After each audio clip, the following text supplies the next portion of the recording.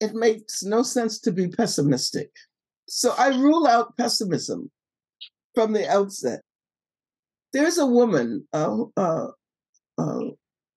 who is named Mariam Kaba, Kaba, Mariam Kaba. And she argues that hope is a discipline. So hope is not something that you just pull out of the air or that you can simply, feel or not feel. It is something that you have to work at. You have to generate hope. You have to create hope.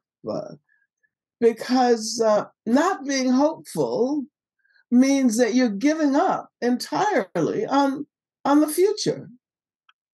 And if we do that from the outset, there's no way that we'll be successful. So, you know that I've been involved in many social justice movements, right? And in all of these movements, what is most important is generating hope, creating hope.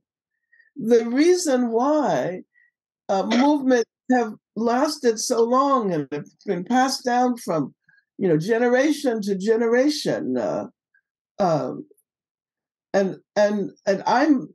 I'm very thankful because people, all over the world, including in Belgium, became involved in the campaign to free me when I was in jail.